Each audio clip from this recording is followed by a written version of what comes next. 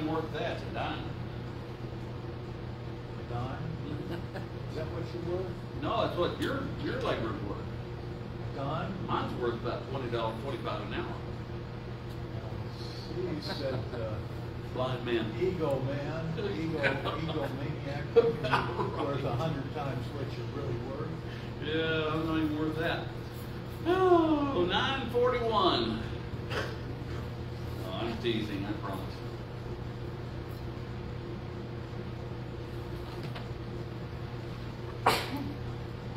But 941.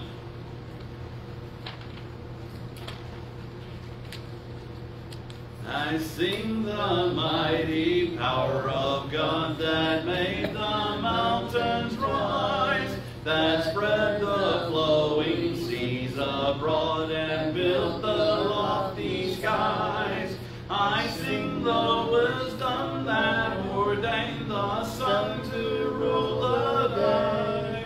The moon shines full at his command, and all the seas obey. I sing the goodness of the Lord that filled the earth with food. He formed the creatures with his word and then pronounced them good. Lord, how your wonders are displayed where'er I turn my eye. If I survey the ground I tread or gaze upon the sky, there's not a plant or flower below, but make sure glory's known. And clouds arise and tempests blow by order from your throne. Creatures as numerous as they be are subject to your care. There's not a place where we can flee, but God is present there.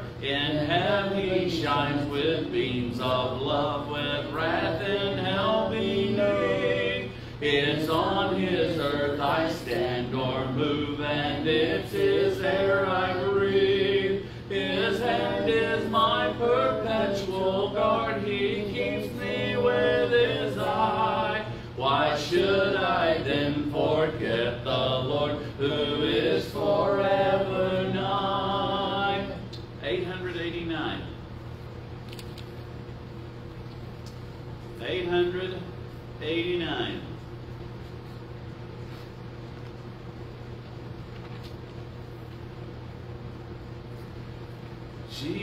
Jesus, Jesus, Jesus, there's just something about that name.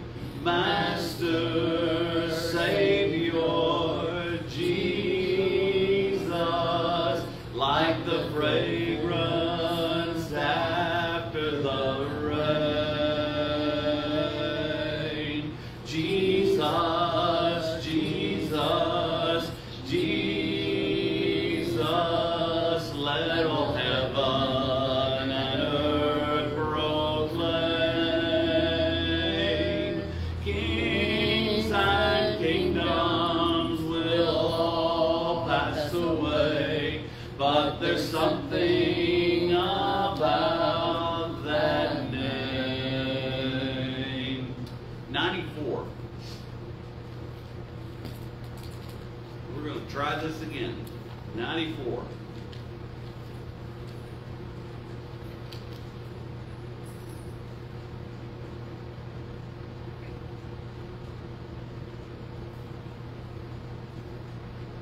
Come, Holy Spirit, get thee thine on these baptismal waters shine, and teach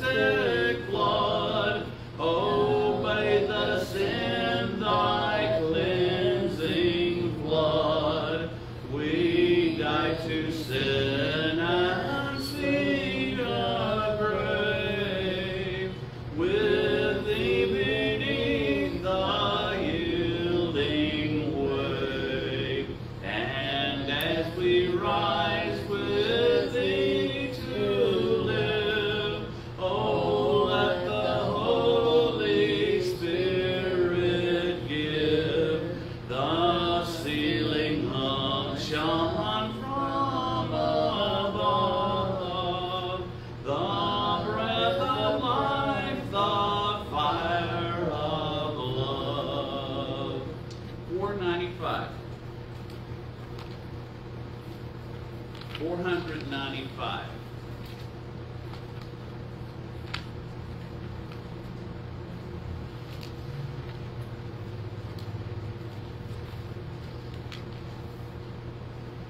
Oh, the depth and the riches of God's saving grace, flowing down from the cross for me. There the debt for my sins by the Savior was paid in His suffering on Calvary.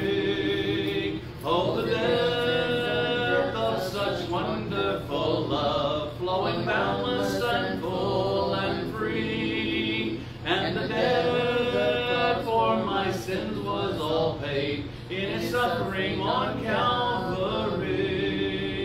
Now my heart humbly bows in His presence today when I think of His agony.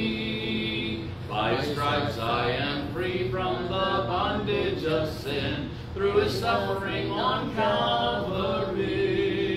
Oh, the depth of such wonderful love, flowing boundless and full and free. And the debt for my sins was all paid in His suffering on Calvary.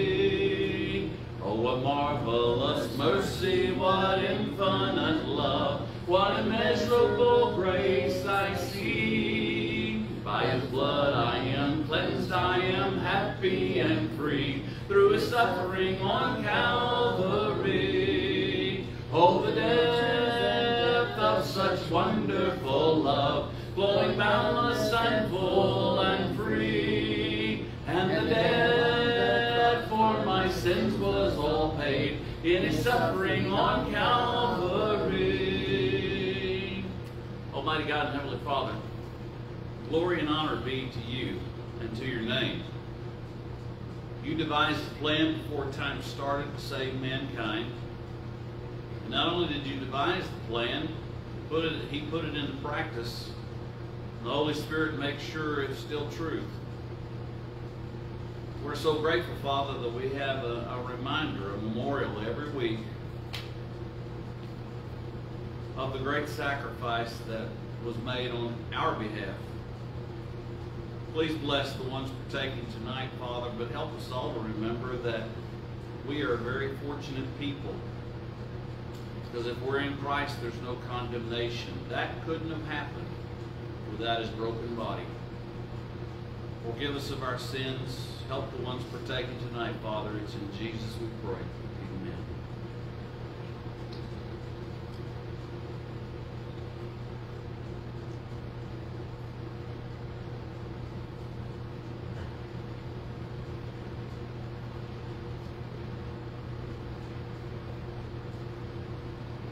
Father, we continue thanks for what's in the cup. Jesus said was His blood. It is the blood that forgives us. It is the blood by which we are forgiven. It is the blood by which we've been repurchased. It is the blood by which we have a restored relationship with You. Thank You for the memorial. Thank You that we can go back and look at that example. He took that cup and He said, "This is My blood shed for the remission, the forgiveness of your sins." We're a very lucky people, Father, and thank You for it. It's in Jesus we pray. Amen.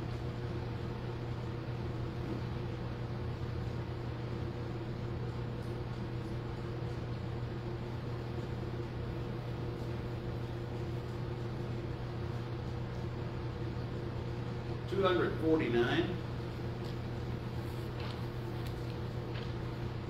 249.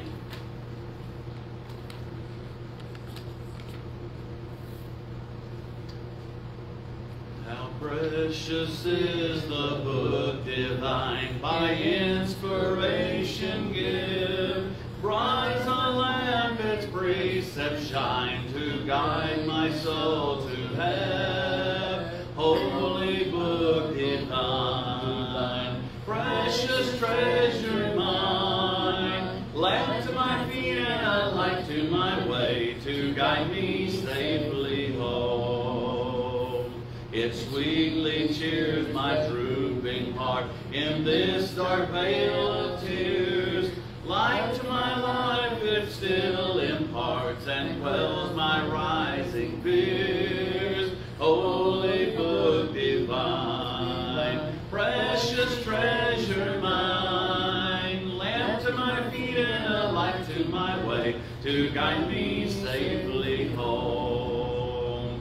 This lamp through all the tedious night of the could guide my way, till I behold the clearer light of an eternal day. Holy book divine, precious treasure mine, lamp to my feet and a light to my way, to guide me safely home. Would you please mark 103?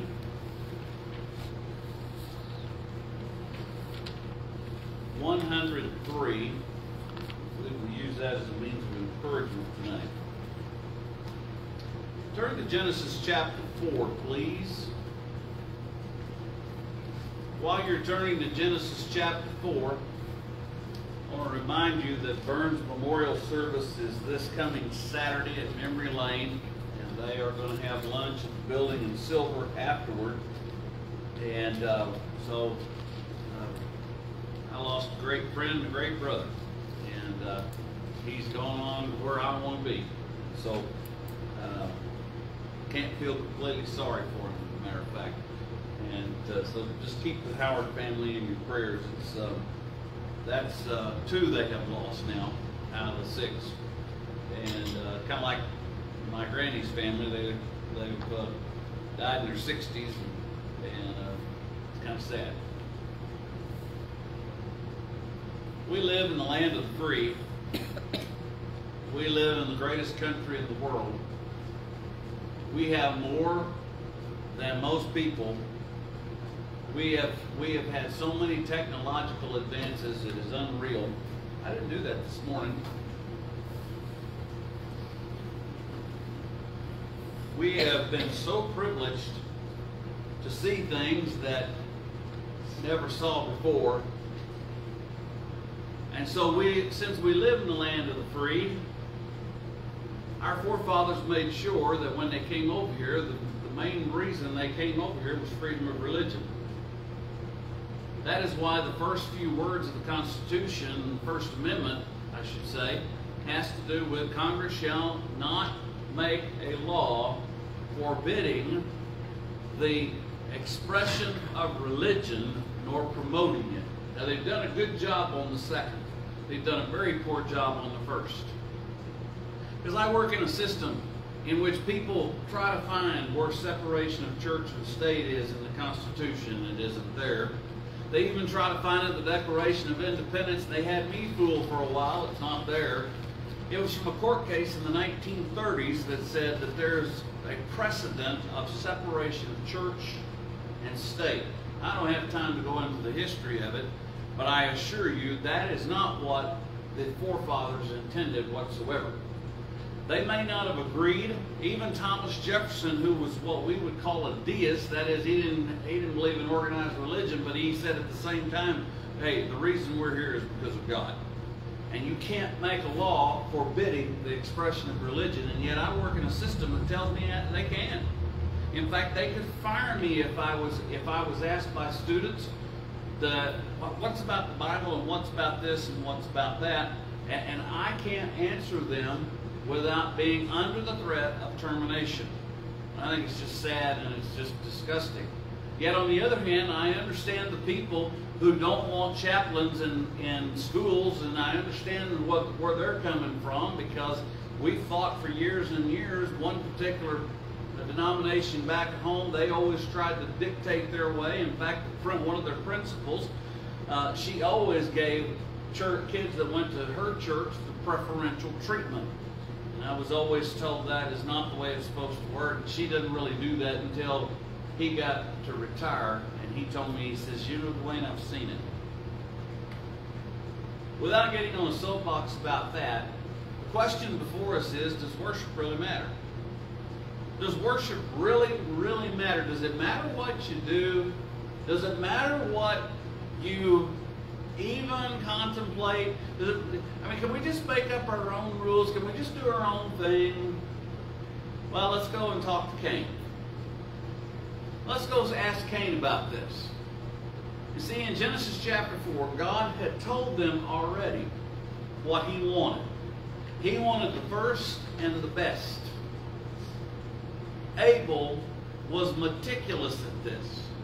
He went in, he was a keeper of the sheep, and so he went in and he made sure he got the first and the best without spot and blemish, and he sacrificed that. Cain was a tiller of the ground, and it's a mistake we've made in the church that says that because he didn't bring a lamb, Cain was not right. That is not correct. I will argue with you till you're blue in the face.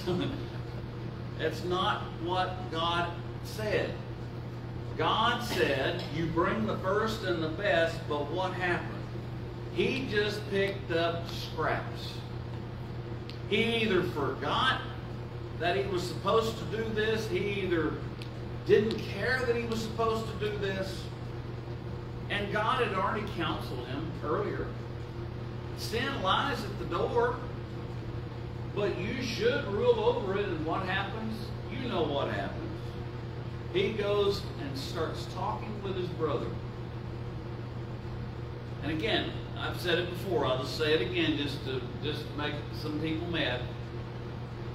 I wished I'd known what those words were. I wished I'd have known what the conversation was, because whatever the conversation was, Cain killed his brother. The second sin in the world. First was lying. And when he killed his brother, he didn't even care, apparently, because when God asked him, where is your brother? He said, am I my brother's keeper? And God said, what have you done? What have you done? You don't know this, but I do. The blood of your brother Abel is crying, screaming from the ground. And there's only one person's blood that's greater than Abel's blood. Hebrews 11:4. Whose blood is greater than Abel's? Jesus. That's the only one. And so it is that when Cain does this, and when God pronounces his judgment on him, Cain has the audacity to say, my punishment is greater than I can bear. And the Bible describes Cain as just a selfish individual. He only thinks of himself. He corrupts. He is so corrupted that he can't do what's right. That is, he can't take the time to start listening to God. He didn't listen once. And 1 John 3:12 and Jude 11 says that's the way false teachers are. They go in the way of Cain. They want to be number one. So is worship that important? If Cain were standing here, he'd tell you it's very, very important. Well, let's go ask Moses. You see, in Exodus chapter 3 and 4, Moses has already lived in the land of Midian for 40 years. He's 80 years old when he sees this incredible sight. And he sees this sight of a bush that is burning, but it's not being consumed. And so he's got to turn aside, much to his wife's chagrin, and see what this is. And he hears the words, Moses, Moses. Moses says, here I am. Take your shoes off. The place you stand is holy ground. What you're going to do is you're going to go back to Egypt and you're going to tell Pharaoh, let my people go. But he's not going to let you go. But I will be with you. Now what God did not tell him, and this always intrigues me, is God didn't tell him that a new Pharaoh came to power that didn't know Moses. Didn't even know anything Moses did. The problem Moses has is he's always thinking of himself. He's an angry guy. He's not the Charlton Heston that we got in Cecil B. DeMille. I had a lady almost throw something at me one time for that. And he's not that guy. And so it is that he's finally reluctantly he takes the assignment of God. You know, you go through Exodus 3 and 4, you go through the excuses, and you go through all of, and then he finally says, tell God, get somebody to do it. That ticked God off. So he knew God wasn't going to take no for an answer, but he still wasn't right. Jesus almost took his head off with a sword. The reason was he hadn't sacrificed or circumcised his son. Not sacrificed, let me emphasize that. He hadn't circumcised his son like he was supposed to. So his wife does it, throws the foreskin at Moses, said, you're a husband of sorrow to me. And so he goes back. God tells him again, tell Pharaoh, let my people go 3 days journey in the wilderness, but he won't let you go. But I'm going to make sure he does. Well, you get to chapter 5, and what happens? Oh my. Chapter 5, Moses says, it's just what I told you it was going to be, God. It's exactly what I said was going to happen. He hasn't let them go. I'm not the guy for this job. Get somebody. I mean, come on. God says, oh, now you're ready to see what I'm about to do. You see, Moses wasn't ready for what God called him to do. God says, all I need is your mouth. All I need is you. But you weren't ready for it. Now you're ready for it. You get over to Exodus chapter 20, verses 1 to 3. They've already left. They get to Mount Sinai. God tells them in Exodus 19, don't you let even a donkey touch this mountain, lest it be thrust through with an arrow. And Joshua is permitted to be a little lower on Mount Sinai, and Moses goes up for 40 days and receives the commandments. And they know the first 3 commandments are, you will not have anything or anybody before me. The first 3 commandments have to do with who's number 1. That's God. What happens? He's up there on the mountain, and it's about the 40th day. And all of a sudden, God says, you got to get down. The people have corrupted themselves. Well, Joshua, he's hearing the noise, and he said it's the sound of war. Moses said, it's not the sound of war, it's the sound of play. You get down there, and what Aaron has done in Exodus 32 is he has done the most disgusting thing you have ever imagined. He has told the people, bring your jewelry, bring your gold, and he molded and fashioned a golden calf. That's not the worst of it. The worst of it is when Aaron said, this is the God who brought you out of Egypt. When Moses got there, you can imagine the eyes. You can imagine the people. He took those, as I said, he's an angry guy. He took those tablets of stone and he threw them down and he said, who's on the Lord's side? And about 3,000 people that day died. That's the foreshadow of about 3,000 in Acts chapter 2, incidentally. And here he is telling the people, God is still God. What did? They complained. They complained they didn't have water. They complained they didn't have food. And then when they got food, they complained about the food they got. They wanted meat. God said, I'm going to give you so much meat you don't think it's coming out your nose. That's what God said. That's not a paraphrase. Then they got tired of the meat and they kept complaining and complaining and complaining. And what Moses didn't see was he didn't see what this was doing to him. I have to tell you that if any Bible character and I would get along, it would be Moses.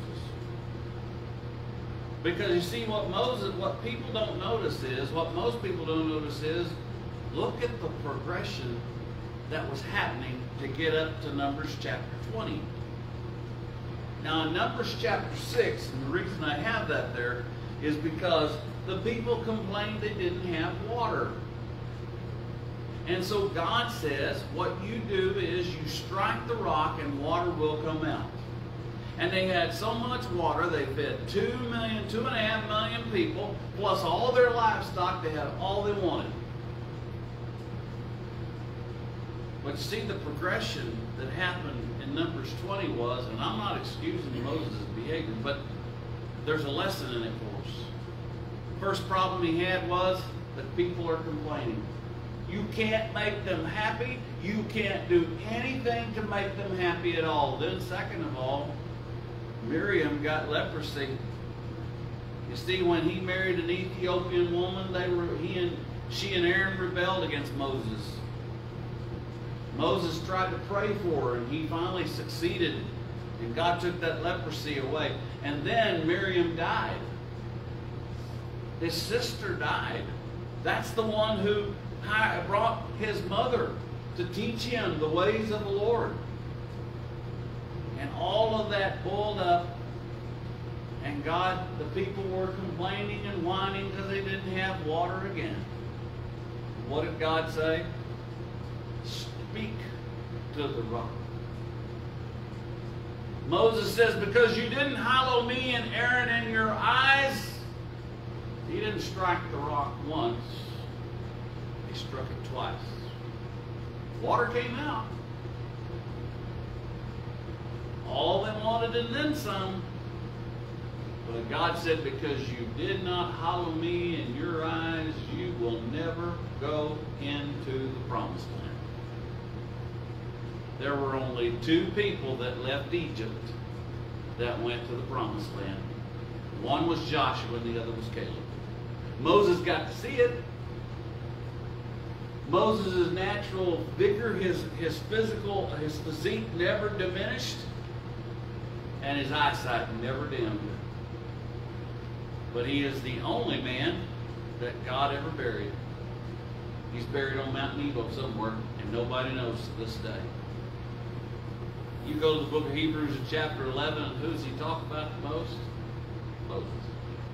Moses. So does worship really matter, Moses? Absolutely.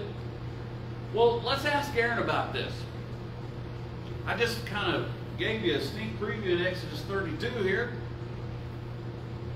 Here he is, and he builds that calf and fashions that calf, and then Aaron makes the excuse, well, he won't even take responsibility for it. He says, well, you know the people, I told them to bring their gold, bring their jewelry, and when they did, you know what? It was the craziest thing I'm paraphrasing this a little bit. Do you know it was the craziest thing? When it was finally done, somehow a golden calf was formed. He lied. He did that. He acted as though God didn't see any of it. And he did a terrible job teaching his boys, and the reason I know that is, well, why don't we go and ask them? Go to Leviticus chapter 10. Exodus 24 and verse 1, they are told what they are to do. Moses and Aaron, Nadab and Abihu. They are told what to do. They know what they're supposed to do. They know exactly everything. You go and look at Leviticus 3 and verse 4, Numbers 26:61. They're always with Moses and Aaron. So they're listening to God, everything about it. But see, I don't know about you, but fire is fire. One fire is going to burn you. If you went to the bonfire Thursday night, you'd have known that to burn you. When I go to the house, if I turn the stove on top, it's going to burn you. But it's different colors. One is natural gas, and the other is just a fire from wood. How about a propane? It's different fire, but it's still going to burn you. So, does it really matter? Well, look at Leviticus chapter 10, verse number 1. They offered. Now, the King James, I believe, is the one that says strange fire. That's not the Hebrew. The Hebrew is they offered profane fire. And you see, it really didn't matter. Didn't make any difference whatsoever that they offered it, right? What did God do? I remember the church one time almost wanted to throw something at me because she could not understand Leviticus 10 and verse 1. God killed them. The fire that they offered killed them. God used it to kill them.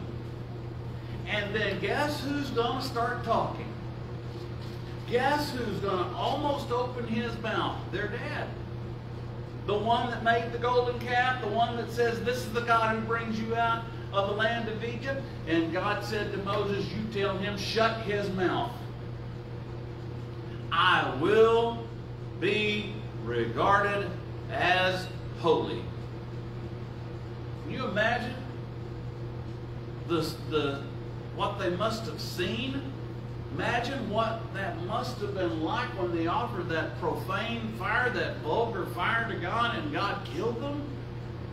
Did it really, really matter, Nadab and Abihu? Well, let's go ask Saul. Go up to 1 Samuel chapter 9. Saul is of the tribe of Benjamin,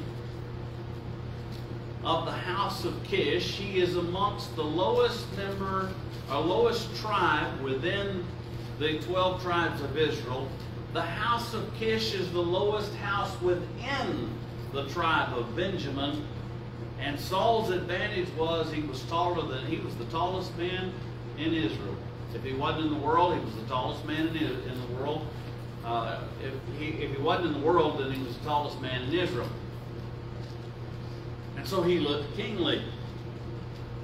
And so when he was anointed king in 1 Samuel chapter 9, he knew exactly what he was supposed to do. He's supposed to do everything God said to do. But if you've ever studied the Bible long enough, go up to chapter 13, and you know what happens. 1 Samuel 13, he is supposed to do everything God said to do. But you know, worship replaces sinning. Worship, you know, you can go to church and that just replaces all your sins from the previous week. That's what some people believe. No, that didn't do it. That didn't do it at all. And we get this example of this even in Saul's life.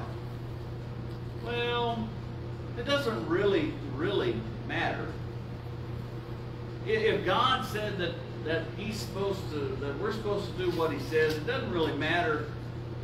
And then the second time is the most famous time in 1 Samuel 15.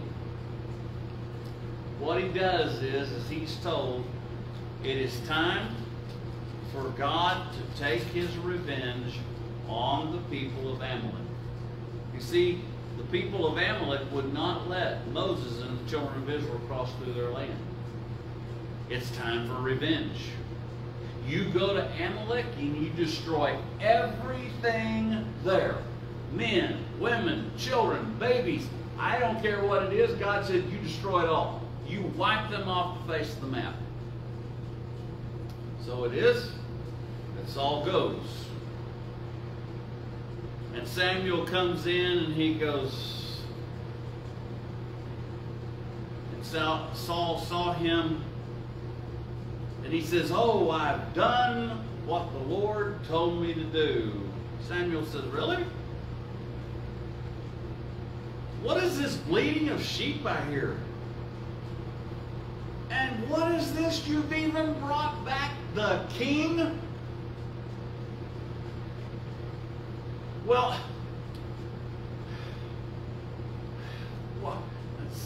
Samuel, calm down here. It's not that big of a deal. I'm paraphrasing, but this is what Saul tried to do. What we were going to do is we destroyed all the bad stuff. We destroyed all the awful stuff. But what we're going to do is we're going to make a sacrifice to God. You see, he made the same mistake in chapter 13. You thought I'd just skip 13, didn't you? 13, he made a sacrifice, something he's never allowed to do, because you see he's of the tribe of Benjamin. There's only one tribe allowed to do sacrificing. That's Levi. And so he sinned once. And then when he saw that excuse wouldn't work, he tries another excuse. Well, you know these people, they are stubborn as a herd of mules. They do whatever they want. They didn't listen to anything I said to do. Samuel says, bring the king in here. And so Agag thought that the anger had simmered, and he goes in, and Samuel takes a sword and cuts him into pieces. And then tells Saul, God has cut you from being the king, and you will no longer have any descendants who will be king. Saul is like thinking this is so unfair. The Spirit of the Lord went away from him. And God says, I am sorry I made Saul king of Israel. And of course, David is his replacement. So let's go and ask David about this. By the time you get to 1 Chronicles 13, you would think David would have got the message. I mean, he knows, for example, 1 Samuel 24 and 1 Samuel 27, he knows who's the Lord's anointed. He didn't kill Saul. He had the opportunity to kill Saul. He says, I will not touch the Lord's anointed. 2 Samuel 1, he turns around and somebody claims that they killed King Saul, so he kills them. And finally he figured out that Saul was killed himself. That's what he did. And so here it is that David is even so gracious to the family of Saul, he finds out that Saul's got a grandson by the name of Mephibosheth. And he treats Mephibosheth just like he's a part of the family. And so by the time you get to 1 Chronicles 13, you've got the entire 70 elders who have appointed him the king of Israel. He was king of Israel, or king of Hebron for 7 years, king of Israel for 33 years. And so he consults with the people.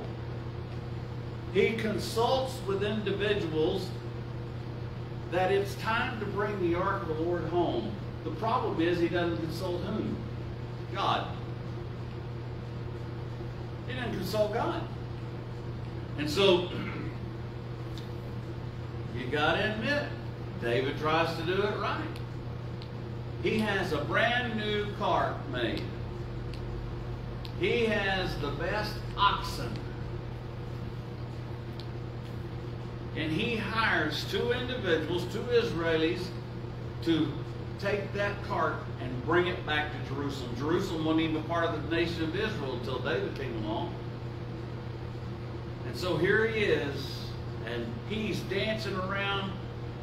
They're playing instruments of music, and they're thinking God is so pleased with all this. And when Ahio and Uzziah are leading those oxen, the oxen stumble and they almost drop the Ark of the Covenant. And Uzziah reaches out and touches the Ark of the Covenant to keep it from falling over. What happened to Uzziah? God killed him. Why? Because I will be regarded as holy. David says, you know what? I don't want any part of this. Take it to the house of Obed-Edom and leave it right there. Can you imagine what Obed-Edom, man, his house was blessed. His house was so blessed. But what was the problem? He didn't consult God. You see, the law said that you have to cover that ark up. You have to take poles and put it through the hooks, and the Levites were to carry it. Nobody else. Ahio and Uzziah were not Levites. And God says, I will be regarded as holy. And so a few years later, David consulted the Lord, and they did exactly what God said to do. On another occasion, when The ark was taken by the Philistines. They knew they better get that back. I mean, tumors were breaking out all over their body, and they said, we got to get this back. They finally put it on a oxen and sent it back to Israel. They didn't even go near it. And the tumor stopped. But you see, Eli let that happen, 1 Samuel. Because the people weren't doing what God said to do. So, out of anybody, you'd think this guy would have known. You'd think this guy would have known that worship is the most important. Doesn't he write one of our memory verses, Psalm 122:1? I was glad when they said to me, let's go into the house of the Lord to worship. But how about let's ask Jesus? Let's ask Jesus. Matthew 4, and I didn't put it in the notes, but Luke chapter 4, verse 8 says the same thing. Here is the devil. He's tempting him in every way that he can. And what did Jesus say? You'll worship the Lord your God, and him only shall you serve. Oh, it was very tempting what he told Jesus. He lied, but it was very tempting. And all he had to do was fall down at the feet of Satan to get it. When I hear someone tell me that prayer doesn't work, I refer them to this. Go to Matthew, the 26th chapter. Because you see, I've said the same thing. I've said the same thing in frustration, not getting what I wanted, not getting what I thought I should have had, and yet knowing that prayer works. Here's Jesus. And he takes Peter, James, and John with him. And he tells them, sit here while I go over there and pray. And when he began to be sorrowful and deeply distressed, he's almost on the verge of sweating blood. He doesn't do it, but he's on the verge of it. He said, my soul is exceedingly sorrowful, even to death. Stay here and watch with me. And so he goes a little farther and he falls on his face and he prays. Oh, my Father, if it's possible, let this cup pass from me. Nevertheless, not as I will, but as you will. And when he comes back and finds the disciples, what are they doing? They're sleeping. They're sleeping. Now, that's easy for us to go point fingers at them, but we're just like them. We miss some of the most significant points in our lives. We miss some of the most significant things spiritually because we don't pay attention. They've been working all day. They've been working feverishly out gathering fish. You got to cut them a little bit of a break because they're tired. But Jesus said, you're missing the point. Verse 40. He came to the disciples and found them sleeping and said to Peter, what?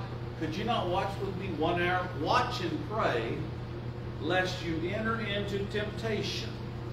The spirit is willing, but the flesh is weak. So again, it goes a second time. And he prayed, oh my Father, if this cup cannot pass away from me unless I drink it, your will be done. And he came and found them asleep again, for their eyes were heavy. So he left them, went away, and prayed the third time, saying the same words. And Jesus got to go see Dr. Phil on television. And Dr. Phil did a documentary all week about Jesus and what the things that he tried to avoid and the things he did avoid. And he didn't go through any of that at all. And Dr. Phil prescribed for him some psychotic medications. You didn't read that? I didn't either, but I just made it up. But that's what the 3 disciples thought. No, they didn't know Dr. Phil. No, they didn't know psychotic medication, but they thought he was nuts. They always thought Jesus was nuts. And here he is. and he is sorrowful, exceedingly sorrowful to death. And when he prays the third time, verse 45, he said to his disciples, "Are you still sleeping and resting? Behold, the time is at hand." The New King James says, "Hour is at hand. And the Son of Man is being betrayed into the hands of sinners. Rise, let us be going. See my betrayers in it." Now wait a minute. He just got over here, and he's praying because he's exceedingly sorrowful, stressed to the max. And when by the time you get to the third prayer, he's going, "Let's get up, let's go." In fact, what does Peter do? Peter cuts Malchus's ear off. Jesus says, "Put away your sword." He restores Malchus's ear to him. And all of them do what? They abandon him. You remember? Jesus said, "You're going to betray me." "Oh, no, no, no," Peter said. "No, no, no, no, no. They will, but I won't. Even if I have to die for you, I won't betray you." And you know what he did. You know what he did. You see, Peter and Judas betrayed him. One repented. One repented, the other didn't. Goes back to 2 Corinthians 7, verse 10. Godly sorrow produces repentance not to be regretted. And when Jesus put the Lord first, he had a very interesting conversation with a woman he's not even supposed to talk to. Number one, she's a woman, a Samaritan woman, excuse me. And second of all, she's had 5 husbands. She's living with somebody in a relationship she's not supposed to be living in. And Jesus says to her, "The water I give you, you'll never thirst again." She says, "That's the water I want. I don't want to come to this well and retrieve that water." Jesus says, You're not understanding. That's why he says in John 6:35, "I'm the water of life and I'm the bread of life." You thirst, Isaiah 55:1. You have no money? Come buy it anyway. Somebody's already paid the bill. And she says, "I perceive you're a prophet." We Samaritans say we're supposed to worship on the mountain. You Jews say we're supposed to worship in Israel, in Jerusalem specifically, sorry. Jesus said, "The time is coming when you will neither worship on this mountain, nor will you worship in Jerusalem. But you will worship the Father, for the Father is seeking such to worship him. God is spirit, and those who worship him must worship him in spirit and in truth." You see, it's the same God who thought burning flesh and burning hair smelled great. I don't know of anything that smells worse. I think I'd rather smell a skunk than to smell burning hair. But God said, "That's a sweet smelling aroma to me." The reason I don't operate like you do. My thoughts are not your thoughts. My ways are not your ways. So as the heavens are higher, my ways are higher than your ways. Isaiah 55:8 and 9. And so what did he have to do?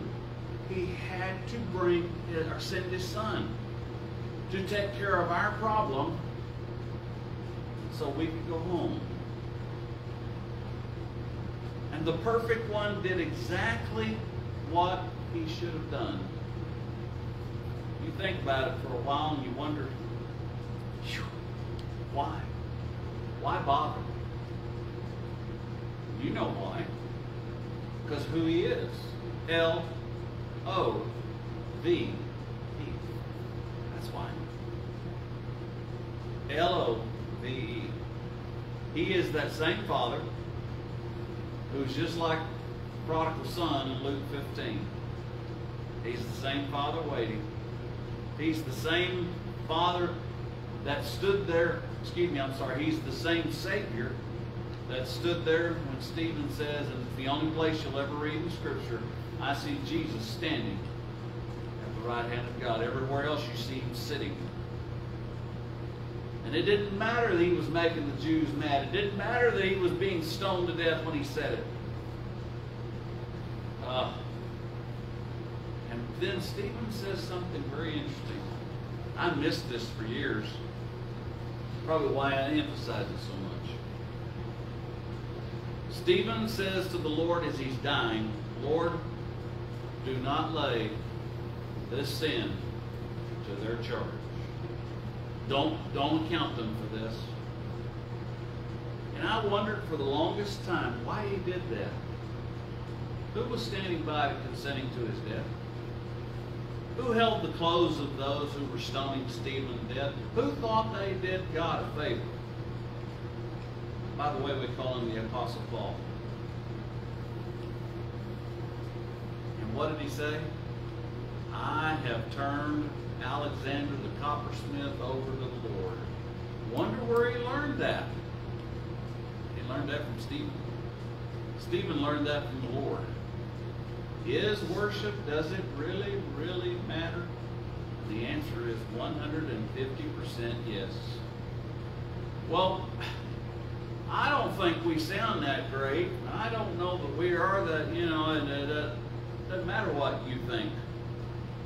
One of my favorite lines from the old professional wrestling was when The Rock would ask a question, what do you think about, and somebody would answer it, before they got two words out of his mouth, they'd say, it doesn't matter what you think. That's what God says. It doesn't matter what you think. I want it my way. And when you do it my way, God says, I love it. I accept it. I desire it. Lord, we just try the best we can. That's all I can ask. That's all I can ask. Does worship really matter? The answer is yes. This evening, if you're here and we can help you some way in your spiritual walk with the Lord, we're going to sing 103. We're not trying to force anybody into anything. I've been accused of that, but Jesus said it would be. So, chalk that up. We give people the opportunity that if they need to do something and we can help them, we'd love to do it. And that's what we'd love to do as we sing. Come to Jesus, He will save you, though your sins as crimson glow. If you give your heart to Jesus, He will make it white as snow. Come to Jesus, come to Jesus, come to Jesus, come today. Come to Jesus, come to Jesus, come to Jesus, come today. Come to Jesus, do not tarry, enter in at mercy's gate.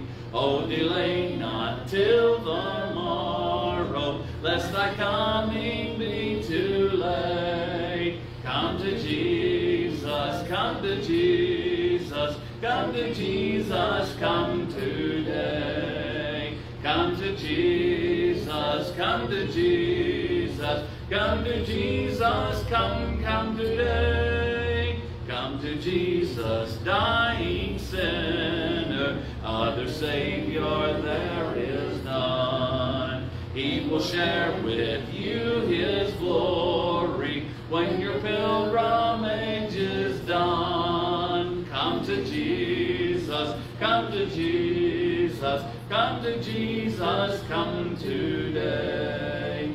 Come to Jesus, come to Jesus, come to Jesus, come today.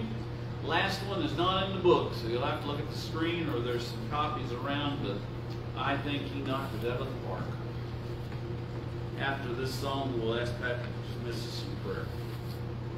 In the moment He appears and the light from heaven shines, I'll forget all my fears, every pain I'll leave behind. Then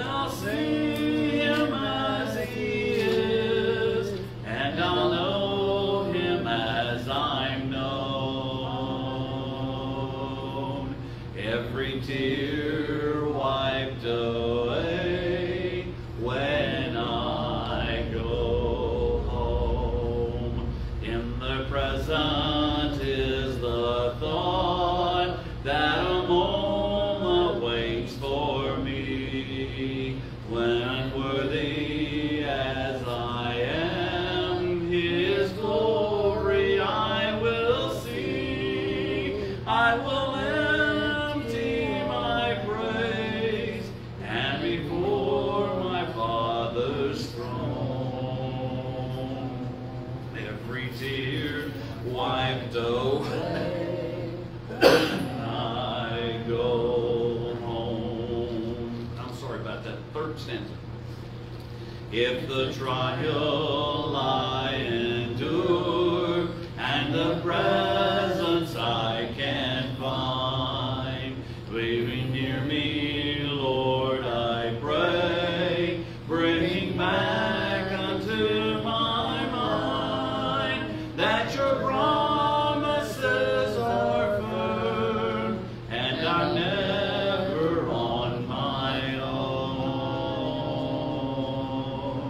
Every tear wiped away when I go home.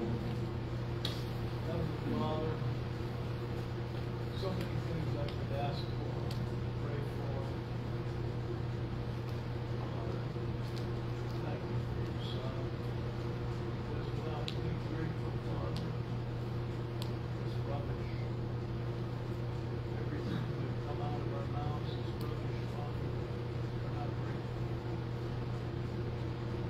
Teach us to be grateful, Father. Remind us to be grateful. Remind us that you're there with us. In those times when we take things for granted, help us to decide, Father. Remind us that you're there with us. That you deserve better than what we give. So much better, so much more than what we do. Father, when our expectations aren't met, we become unhappy, Father. Like I said last week, teach us to take a step backwards.